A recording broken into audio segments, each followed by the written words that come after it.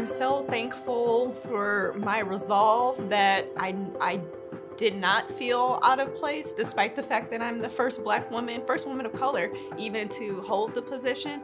And again, only the 14th woman in history to serve on the Michigan Supreme Court. I know how important it is, and I'm just so honored and so glad to be there, making really important decisions for Michiganders. Do I feel, from my psychology days, imposter syndrome? And the answer is no. I don't. I know that I deserve to be there.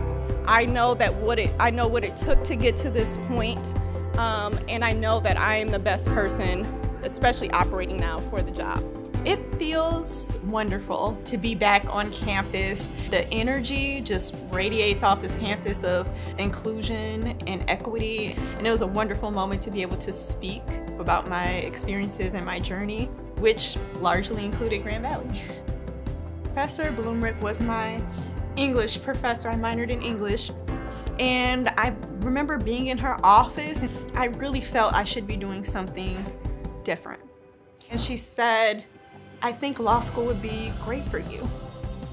It's always been really important to me to build relationships, and I think everything else stems from that.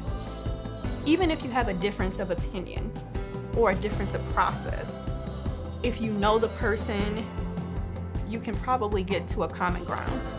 That was my goal going in, is just have conversations, get to know people, and then figure out what things we could work on together. And that was really, really helpful for me to be able to get bills passed and to do the work for my community in a really robust way. How could I make sure that families saw justice in a way that my family didn't see justice? I feel a sense of pride at how far my family has been able to come in just a few generations, from lynching to law school, and from injustice to capital J justice.